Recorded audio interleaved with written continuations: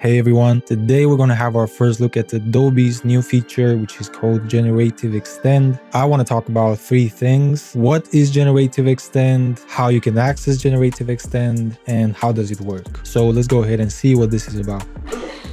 This is Creative Society.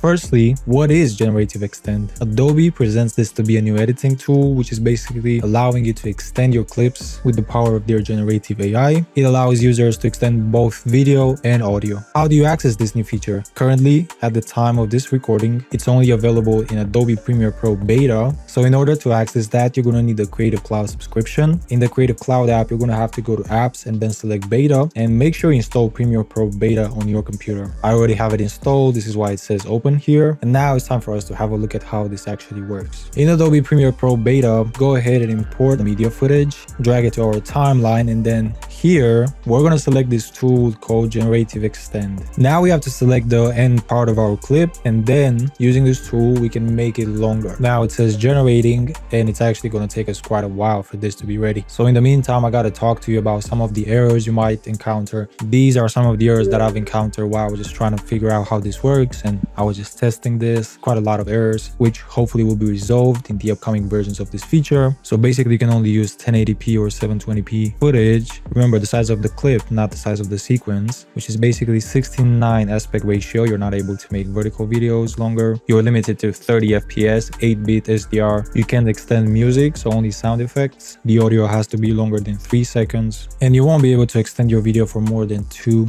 seconds. That's not a lot, really. You have to wait about 2 minutes for 2 seconds of footage. So all we can currently do is hope for this to be better in the future. And now I've tested this on multiple videos. Some of the results were really good, some of them were not so good. I like how it's actually detecting the motion as well. So basically when I zoom out, it continues to zoom out. When I have some kind of motion there, it's continuing. I tried making the audio of some metro sounds longer. It said that it's music, so the audio extension feature definitely needs more improvement, but so far I think it's a pretty promising tool. But with this one, you can definitely create transitions the way you want. But overall, I can't wait to see a future version of this tool and include it in my workflow. That was pretty much it, guys. Thank you so much for watching. Let me know in the comments, what do you think about this new feature? And also, if you have ideas for the next videos, share that with us down below. Make sure you subscribe, like, all that good stuff. See you in the next one.